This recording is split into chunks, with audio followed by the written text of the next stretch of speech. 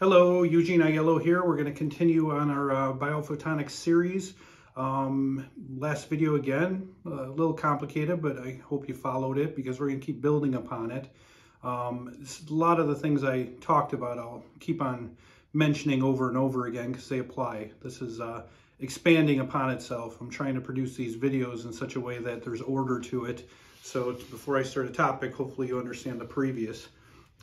This video, though, I'm going to break that rule. I'm going to mention something today that I haven't, in this video, that I haven't brought up yet, and that's structuring of water, and how structuring and destructuring of water is a way that the cell uses charge separation within structured water to move things, to allow ion channels to flux, meaning if there's a structured state of water around a protein, when ATP is bound to that protein, it will be in that structured state. But as you break that bond, it changes the state of the proton, and there's an electron flowing through the protein, through that protein, that's going to change the nature of structuring of water around the protein, creating a wave of structured water destructuring, and so on and so forth. So we're going to mention that in nerve conduction. But anyway, let me get on topic here.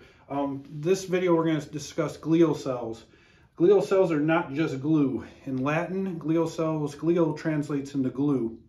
So conventional science views this very intricate network of neuron-linked cells as being nothing more than support structures. They don't account for them being as vital as they are, where I think the glial cell network is the quantum network within the body, meaning I spoke last video about how the cell, that microtubule network within the cell, is the quantum network of that cell. But there's this electromagnetic force, this quantum, why is the word slipping me now? But there's a coherent energy running throughout the body, that every cell is picking up different frequencies of that coherent signal. So that electromagnetic energy, that cumulative biophotonic energy absorbed by the pigment systems, is traveling through the glial system. The glial system doesn't just transmit this to and from the body, it's also processing it in the central glial system. So in the central nervous system, glial cells will outnumber neurons 6-to-1. And the amount of connectivity between neurons that you get with the glial cell network is amazing. So we're going to start with the types of glial cells just in the central nervous system. We'll erase the board and then we'll talk about the peripheral nervous system. But the central nervous system is the most complicated. So the first type of glial cell in the central nervous system is the astrocytes. Astrocytes they're the most numerous. There's way more astrocytes than any of the rest of these cells, but they connect multiple neurons together. Astrocytes are also responsible for guiding when neurons make new connections. So when there's processing, there's neuroplasticity, it's the astrocytes that are guiding those neural network connections. So astrocytes are going to be our big networkers within this central glial system. The oligodendrites, they cover every neuron with a myelin sheath in the central nervous system. So basically they're the same as Schwann cells in the peripheral nervous system, which we're going to talk about in a minute. But myelin covering over nerves increases the conduction velocity of nerves. So if we're looking down here at a nerve, we've got the oligodendrites surrounding the axon of the nerve. So the axon is the longest part of transmission of the nerve fibers. So they wrap around those, they coil around those nerves, and they have these little nodes called the nodes of Ranvier. So there's spaces in between each one of these glial cells. I find it amazing that just at that space is a high concentration of mitochondria within the nerve. So basically, when I was talking about that there's a water destructuring, there's a flow of electron through proteins that's causing water to destructure around it, allowing for different transmission of ions to go through the barrier. Your peripheral cytoskeletal network within the axon is going to, when it's getting an electron flow through it from cleaving of ATP, that electron is going to move through that network. As that happens, that's what's allowing the depolarization of the nerve and the setup of the action potential. So you have one state where that peripheral cytoskeleton is bound to ATP and water is structured around it. When a nerve fires, that ATP is cleaved and that electron actually flows down that nerve. With saltatory conduction, with this myelin sheath, what's happening is that this oligodendrite or Schwann cell in the peripheral nervous system is feeding that electromagnetic energy to those cytochromes. This Schwann cell is making that mitochondria happen within that nerve axon.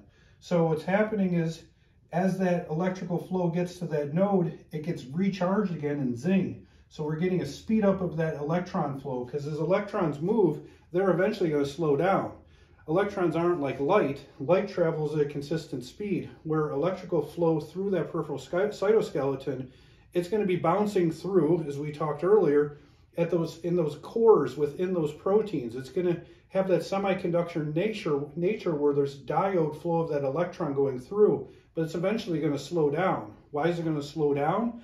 How many times is it hopping and dropping and hopping and dropping? When it's doing that, it's exciting an electron within that protein, and then it's dropping down in charge, emitting some thermal energy. So there's some heat produced as this electron flow goes through that peripheral cytoskeleton.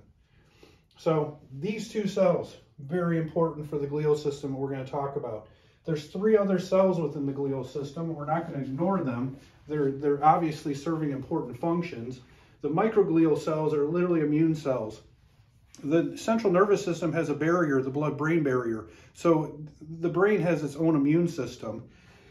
Is it purely just an immune system? Probably not. It's probably there to clean up things that aren't working so well. So if we've got mitochondria going bananas, I guess we haven't talked about that yet.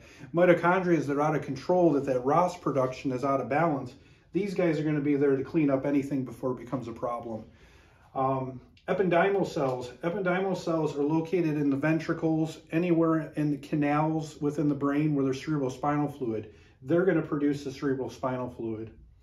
The radial cells, these are fun ones. Stem cells. Our central nervous system has stem cells within it. Stem cells that can become anything. They can become glial cells. They can become neurons. Learning to tap how to get that stem cell activated is going to be pretty important for future progress within the neurosciences. We have what we need already sitting in there. For some reason, that system just isn't functioning. So say there is, I don't know, a glioblastoma of some sort, a cancer within the body. You would think that these stem cells would be able to make up for the lost cells, or if there's a stroke. So there's something to this system. I'm going to touch upon it later when we talk about embryology.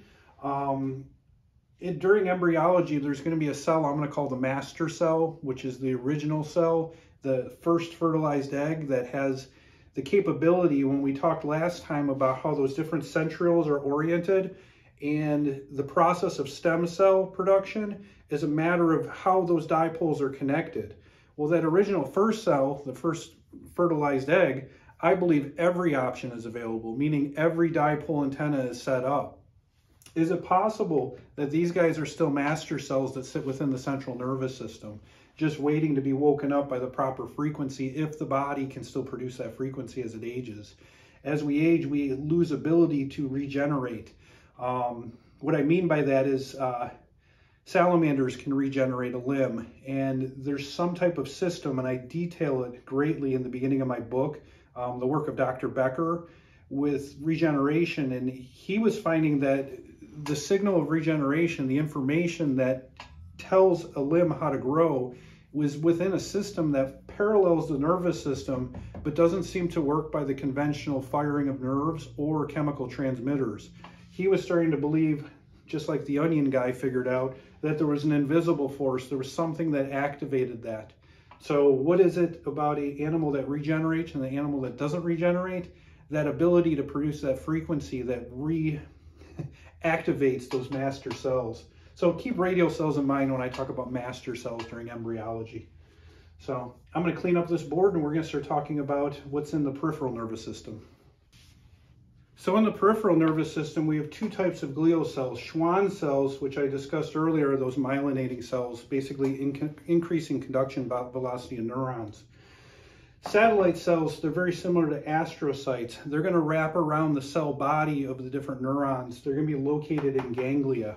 So something that can be kind of complicated for people that are not in the field of medicine is we got a cross section of the spinal cord. our sensory neurons are one cell body, meaning a sensory neuron that goes from your L4 vertebra down into your big toe, that axon is one cell. So the cell body is an area called the dorsal root ganglia that's right along by the spinal cord. And here's your gray matter, and then it attaches into those sensory circuits that go up through the central nervous system. So you would see Schwann cells located the whole distance of that axon. But what's interesting is when you get over to this dorsal root ganglion, you have satellite cells which wrap around this. Now this is very important for what I was researching in the beginning, because, and hopefully next video I talk about this, my clinical experience with the lasers that led me to follow the system.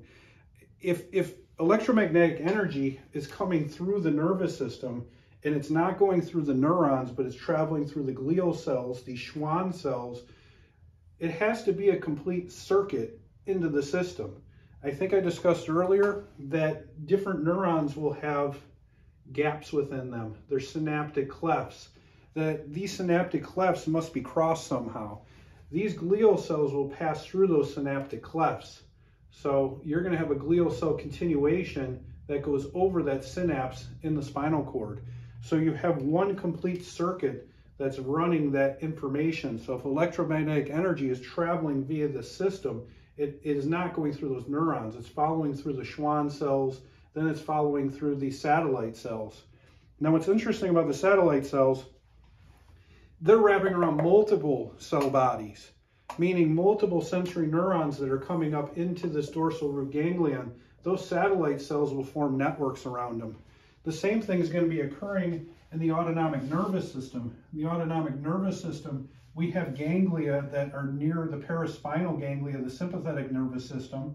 You have ganglia that are near the spinal cord. You also have some ganglia that are actually within the viscera. These different ganglia are also covered by these satellite cells. So I think these satellite cells function as a processor of the quantum input. So it's organizing everything as it's bringing it up through the system. So with this system, what I was discovering when I was experimenting with how cold lasers were actually interacting with the nervous system, I devised a theory that these pigment systems in the skin, the melanocytes, are absorbing this electromagnetic energy.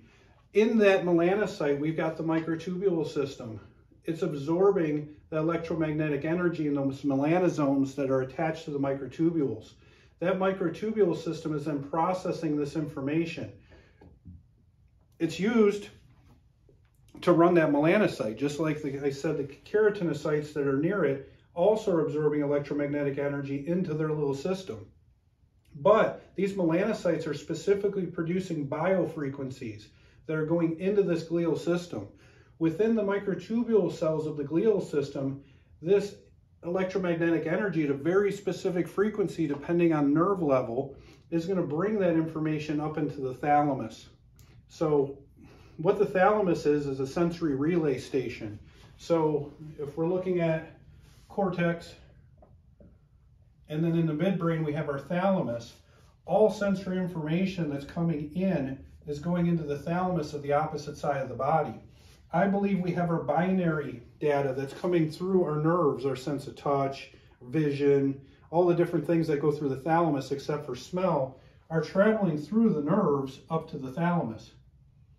But I also think that electromagnetic energy is doing the same thing. So all these different frequencies that are coming from all the different nerve levels are the quantum input into the thalamus. From there, and this is where we get into my clinical experience, from there, there's a rhythm between the thalamus and the cortex. When I say that, I don't just mean cortex. This could be firing to your cerebellum, your midbrain, your limbic. It could be firing anywhere within the nervous system, but everything starts in the thalamus sensory input-wise and quantum input-wise, and it goes from there to different areas. What's interesting about the thalamus is the cortex and the different areas fire back to the thalamus. This creates something called the thalamocortical loop.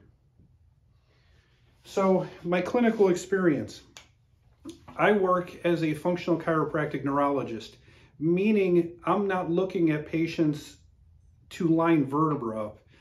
Very old subluxation model of chiropractic. Newer models are saying that chiropractic is working as a sensory input, meaning joint receptors within the spine, especially in the cervical spine, have a lot of sensory receptors in them. Proprioception is the biggest input sensory-wise into this thalamus. Vision and hearing are number 2 and number 3. All other sensory stimulation, the thalamus is pretty minor compared to those 3.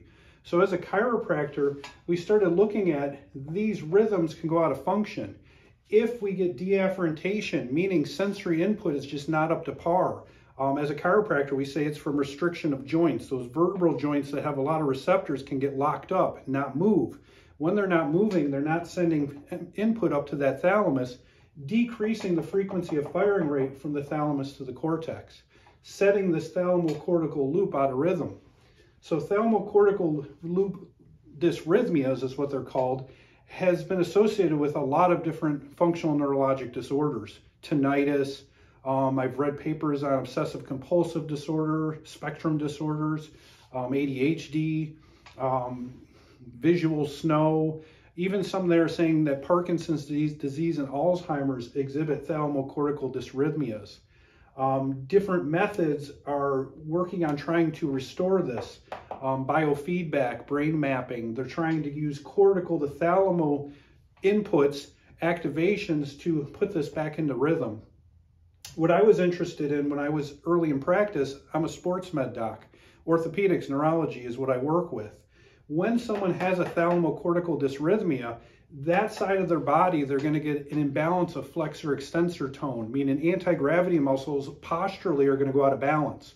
So we're going to have a weakness pattern in the front of the lower body, T6 down, weakness pattern T6 up in the posterior body. Opposing muscle group is going to be hypertonic. So you're going to get an imbalance that leads to many of the chronic pains that I treat. Using chiropractic adjustments, if I do a spinal manipulation from the opposite side of the body, I'm going to activate that thalamocortical dysrhythmia and correct that postural tone imbalance. What I discovered in 2019 was I started seeing patients that were exhibiting thalamocortical dysrhythmias that were much worse than I had seen for the last 22 years of practice. And they were occurring more often on the opposite side of the body that was common. What I mean by that is these TCDs were more common on the right side of the body. Left sides would occur sometimes, but they usually corrected pretty quickly, and then the patient would exhibit a right TCD. Summer of 2019, I started finding everybody was presenting with left TCDs, and chiropractic manipulations were not correcting it. By happenstance, one of my students had a theory that a different model of myofascial techniques mixed with laser stimulus. It's called Anatomy Trains Protocols if you're interested in reading about it. Basically saying fascial planes, muscles are oriented in fascial planes. And these fascial planes correlated to acupuncture channels. I started experimenting with that technique thinking maybe this TCD has nothing to do with chiropractic, and maybe I was fixing these imbalances I was seeing because I was working with acupuncture meridians just by happenstance of adjusting the spine, because there's a meridian that runs along your spine. So we were experimenting with this technique and we were using the cold laser. We found that when we were using cold laser stimulus on the C5, C6, C7 nerve dermatones in the hand, that was correcting this left-sided imbalance that I wasn't able to correct with any other techniques. That opened up the door to all this research that I've been talking about. So when I'm using a cold laser stimulus on a certain nerve level, we'll say C5, that cold laser stimulus was somehow affecting the opposite thalamus. That makes no sense if you're looking at it from a conventional view, because that cold laser stimulus is not going to be firing a binary nerve axon, meaning I'm not going to elicit an action potential with a cold laser. There's research out there saying that cold lasers may facilitate it, but there was no sensory stimulus. If I put a red laser on your hand versus a blue laser, you couldn't distinguish the two apart. If I had it off, you wouldn't know if I had it off or on. So this system was revealed to me. This quantum system, when you're using a laser, you're not penetrating all the way into those muscles like I talked about in the first visit and affecting your first video and affecting those cytochromes within the mitochondria. Somehow that cold laser is affecting this quantum system. So I believe that within this thalamus, the interneuron networks. So what's an interneuron network? Well, you have the sensory neurons coming in, and they're going to be synapsing to a neuron that's within the thalamus, which is then going to synapse to other neurons which progress out to the other parts of the nervous system. I believe that this interneuron network is the quantum processing area. So when I was talking about astrocytes earlier, glial cells, I think these astrocyte networks within the thalamus are functioning based off of a quantum input, meaning this frequency that I found with the laser, it has no information. It's just electromagnetic energy entering the system. When that electromagnetic energy enters this thalamus, we're getting every different frequency possible between the red, green, and blue spectrum, depending on nerve level. Cervical nerve levels are working in the red spectrum till about T4. We get to T4, we're going into green frequencies until about L2, and then from there down we go blue. When I mentioned those triplets and how I was excited that it correlated to what I was finding, when I was experimenting with laser stimulus, I was seeing what frequencies on what nerves were having the neurologic reaction that would dissipate that muscle imbalance. What I mean by that is if this thalamocortical rhythm is off, if I take a light and I shine it in the right eye and hit that medial retina, which is going to cross to left thalamus, I can get this thalamocortical dysrhythmia to temporarily be better. I could see it in muscle tone. I could do muscle testing. I could check muscle tone. Light would do that. I was finding the laser would do that, but it only did it if I had the proper frequency laser on the sensory nerve dermatome that correlated to that frequency. So hopefully you followed that. It took me forever experimenting. I purchased so many different lasers of all different frequencies and was using them as sensory stimulus to map out this system. So I think that this system is dependent on quantum input for that quantum system to start. So none of this has anything to do with information. It's just quantum energy. So in that same thought, if you're looking at quantum computers, which at this point they're theoretic in the arena of using photonic input to interact with the system. Currently, the quantum computers are working with charged particles, which is not the most optimal way. But working with photons is very tricky in a lab setting. You have to be at a very cold temperature, absolute zero, and you can have no electromagnetic interference or the system's going to collapse. I think Mother Nature has figured this out. When we were talking about semiconductors and the variability within those amino acid residues and the complexity of semiconduction that can be created in that core, I think all these different frequencies of input are going to act on that core differently. When you're interacting with these frequencies within the mitochondrial network, that quantum processing network, the data is stored within that network. So quantum energy from inputs is going to interact in the microtubule system, and you're going to get a different processing. Your different data is going to be expressed. So when I was saying this coherent frequency, the coherent frequency that's coming into the system is every one of these frequencies. Once it's in the system and we move into the cortex and we move into that central glial system, the astrocytes, the processing within the system is that coherent wave. It's going to have an output that's going to communicate to every cell of the body. And when I say communicate, no data.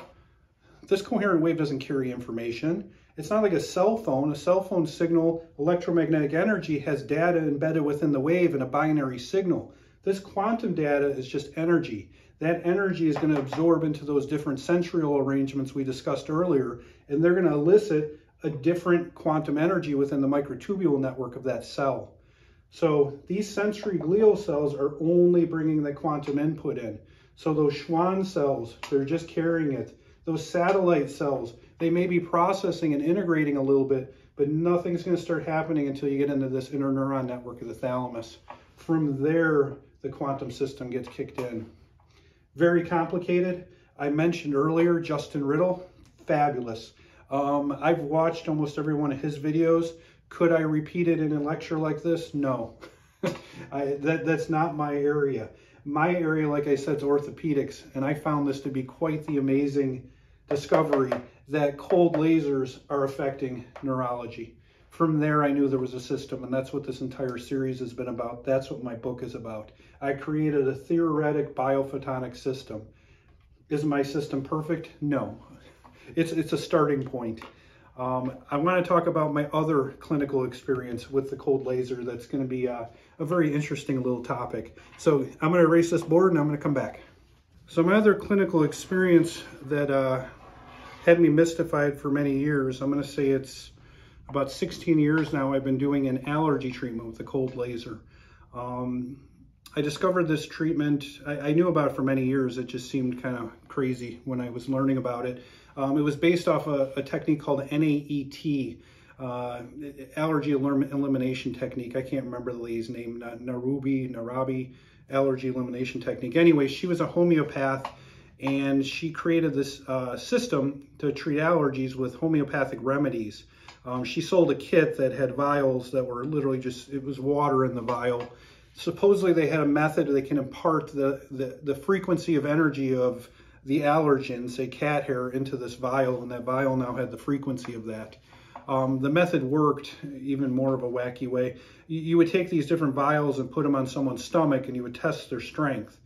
If when the vial was on them, it made them weak, that was an interaction. And the theory was energy of what was in the vial and energy of your biofield, which again, wacky to me at that time, something to do with acupuncture.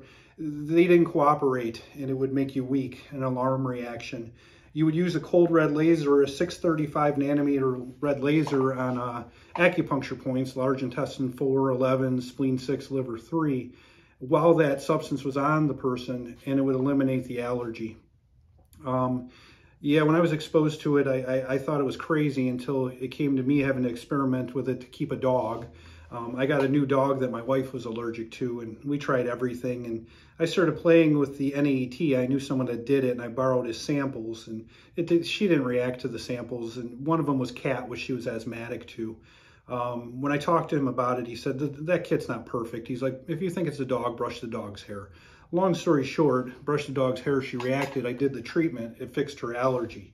So I started doing that in my office. I created my own kit, free of charge for a couple weeks just to see if it worked. And I was blown away. I had fixed an anaphylactic latex allergy in that period, multiple milk, cat, dog, couldn't believe it.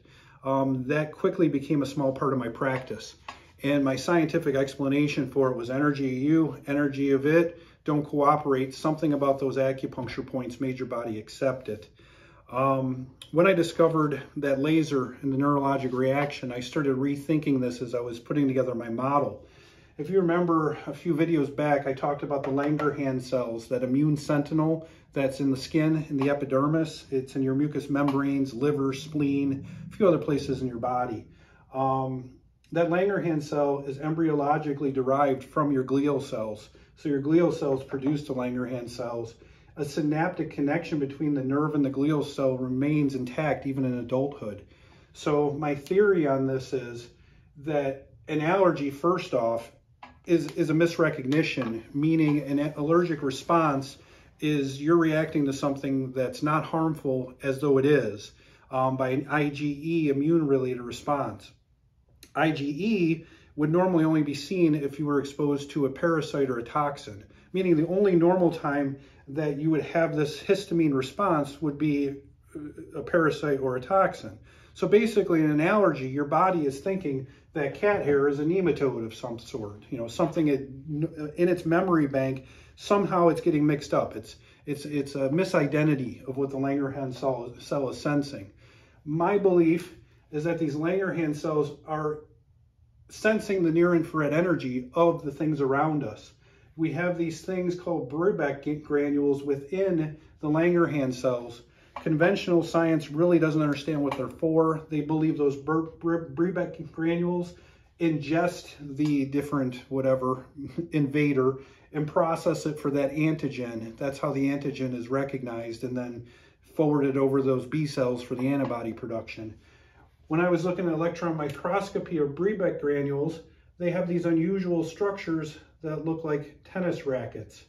Well, in my study, when I was learning about how antennas work, you can have something called a circular dipole antenna with a ground in it. So dipole antennas circular dipoles are an effective way to capture radio signals that are very small, millimeter. So near-infrared energy, I believe, is getting sensed by these Langerhans cells. Through that microtubule network, it is sending the information of what that is into the system. So we're recognizing the electromagnetic energy of the cat hair. How does the cat hair get confused with nematode? Well, that glial system is going to transmit up to the thalamus whatever it just sensed. In this interneuron network, if those quantum inputs I was just discussing a minute ago are off frequency, they're not at the level they should be. And I'm going to discuss why that is in a minute. But if these inputs are not at the frequency they should be, it's going to affect the messaging within this network. So that network is going to go out with the wrong message to the cortex. The cortex, when I say cortex, I'm talking the astrocyte, the glial cell network. Glial cell network has all the data. It has all the memory of what things are. So nematode and cat hair near-infrared frequencies must be close. So if there's a slight shift off of frequencies, we're going to think that that cat hair is a nematode. Excuse me. So I call this allergy technique now not energy of you, energy of it. I call it an energy frequency miscommunication. To fix this, that 635 nanometer cold red laser, when you apply it to dermatones, so when I said large intestine 4 and 11, that's a large dermatone. That's the C5, C6 dermatone you're stimulating there. Down in the foot, you're doing L4, L5 dermatones. Those are huge dermatones, meaning with this quantum system, lots of frequencies, lots of electromagnetic energies coming up that system. Well, if the near-infrared frequency is off, using the red frequency, any frequency of that matter, orange, yellow, green, blue, indigo, violet, is going to shift that quantum frequency back into tune in the thalamus. If I was to use a near-infrared laser, the treatment doesn't work. If I use a 650 nanometer red versus a 635, the treatment doesn't work. So there's something about this system that it's a shifting of frequencies within the thalamus of the quantum input. What's setting that system off? I'm going to leave that for the next video. Something is interacting with these quantum inputs.